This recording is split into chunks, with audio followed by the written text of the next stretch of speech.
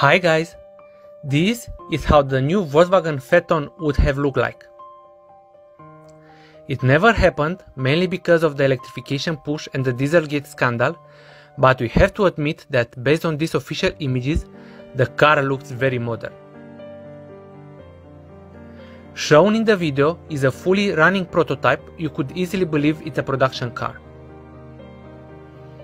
In terms of design, the front adopted a chrome grille flanked by headlights similar to those of the current Touareg. The side reminds us of the current generation Audi A8, while at the back, the tail lights are sending out a Skoda Superb vibe.